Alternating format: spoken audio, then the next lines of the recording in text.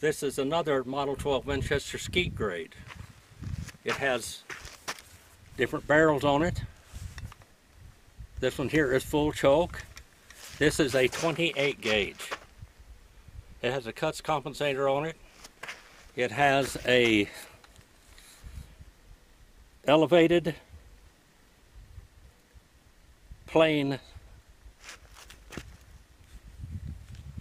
sight. It has two ivory beads on it. The ventilated rib up there, the elevated ventilated rib. Now this is 28 gauge. You can see there. This has extra good wood on it. Serial number is down there.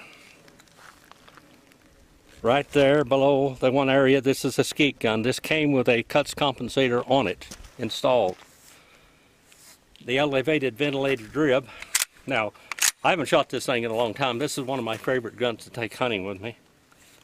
I put a Magnum recoil pad on it to reduce the recoil on it. It has a recoil reducer in the stock also. And this little gun shoots, it doesn't kick as hard as the 410 does. We're going to look out there and we're going to try to bust a couple of those clay pigeons out there. These are the shells. They're a little larger than a 410. It has 7/8 of an ounce of shot, the same amount of shot in this as I have in my 12 gauge. We're going to load this. This was called the Perfect Repeater a long time ago.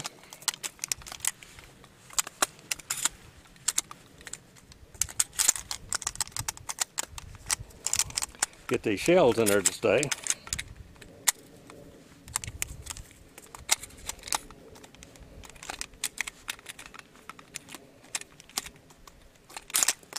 Well, we'll work on that like this.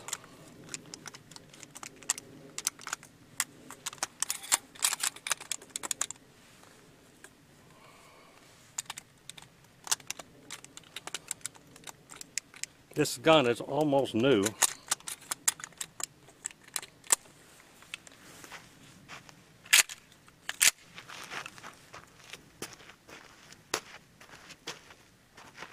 Let's see if we can bust those. This is full choke, 28 gauge.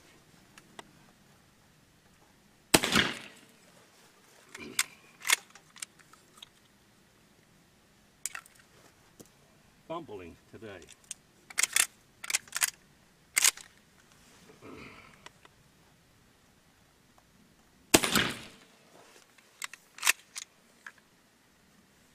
Got a little piece of a shell out there hanging, or a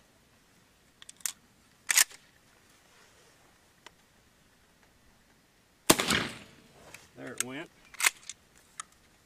That one was just barely hanging on there. There you go. Model 12 Skeet gun, 28 gauge. Supposedly Andy Devine's a gun. Andy Devine was part of the Los Angeles Duck Club in Bakersfield, California, actually between Arbor and Old River.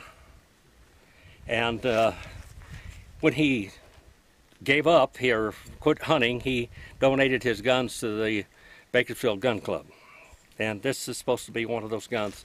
They were a 12 gauge, which I have, a 12 gauge, a 16 gauge, a 28 gauge, which I have, and there was a 410, which I saw, but I didn't get it. I was too slow.